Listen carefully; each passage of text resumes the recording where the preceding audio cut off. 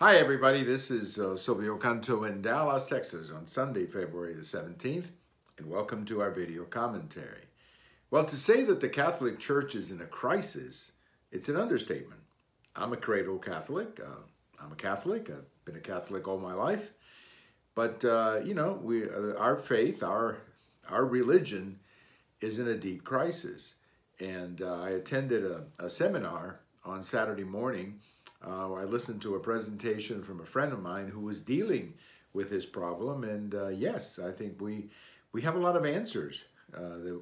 We have a lot of questions, I should say, that we need answers for. Now, some of the behavior, of course, is self-inflicted. The trouble by these men who abuse children, that's criminal. There's no other way to describe it.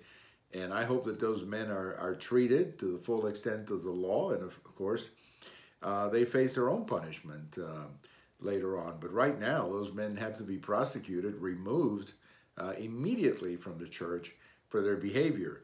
The cover-up is also very troubling. I think that in many ways is just as bad, because the cover-up, as they say, sometimes is even worse than the crime, if that's possible.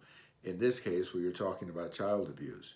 And then you have a problem, and I uniquely have, and that is some of the things that Pope Francis from time to time will say. You know, it's a little bit difficult to follow the Pope when sometimes he sounds like a left-wing nationalist from Latin America, like Evo Morales or somebody like that. So it's a tough time to be a Catholic, but I think as I continue to tell people that I'm not a Catholic because of the Pope.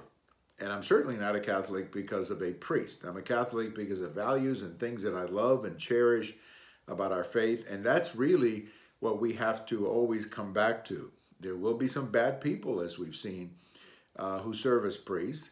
And we may not always agree with the economic views of the Pope. But at the end of the day, what keeps us Catholic is the faith, the belief in Jesus Christ, and the belief in the values of being a Catholic. So if you're a Catholic, remember why you became a Catholic.